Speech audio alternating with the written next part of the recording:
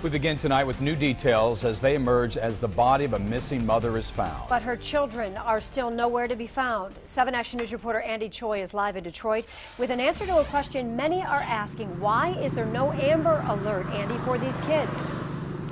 You know, that's the million-dollar question for families. Now, family members are out here at the U-Haul south of 8 Mile on Livernois. They are looking for answers. Family members yesterday night told me the body of Alicia Fox was found wrapped in a U-Haul moving blanket. It's why they're out here. Again, these children are still missing, and family members wondering why no Amber Alert. Here's what Chief Craig had to say.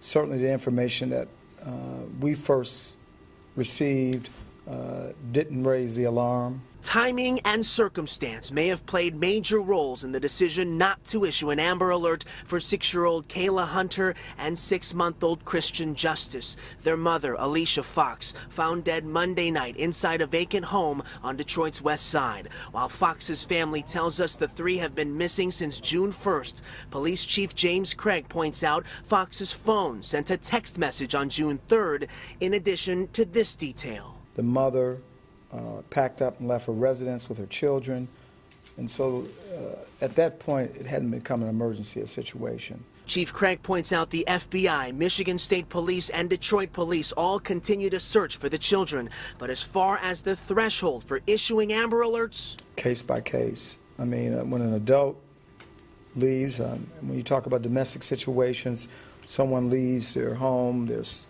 messaging going back and forth, and there's no indication that something's wrong. Alicia Fox's cousin, Brenda Fields, joins us. This has been a long ordeal for you. What are your thoughts on Chief Craig's words today? I didn't agree with what he said. There was an indication that Alicia and the children were missing, that they hadn't left home willingly, that Kayla hadn't been to school. Alicia and Kayla didn't arrive at Kayla's graduation last week. The neighbors had seen Aaron moving out alone. There were a lot of things that went on, and Alicia wasn't involved at all, at all. So we were concerned. Family members, at least 25 of us, we went up to the 12th precinct. We says, look, our family member is missing. She's not answering calls. We haven't seen her. The neighbors haven't seen her. She hasn't been in contact with Kayla's school. She missed some other, important dates that she already had scheduled. So why wouldn't these children qualify for an Amber Alert? Alicia was found last night on Penrod. Kayla and Christian wasn't with her, so they're still considered missing children. Missing children, they qualify for Amber Alerts. Why aren't these two? Now, Chief Craig mentioned that Alicia moved out with the kids. Mm-hmm. What are your thoughts on that? That's not true. The neighbors never seen Alicia moving out with the children. They only seen Aaron moving out. So I don't know, Aaron is Alicia's husband. Aaron is Alicia's husband. I don't know where Chief Craig got his information, but that's not the same information we provided to the police.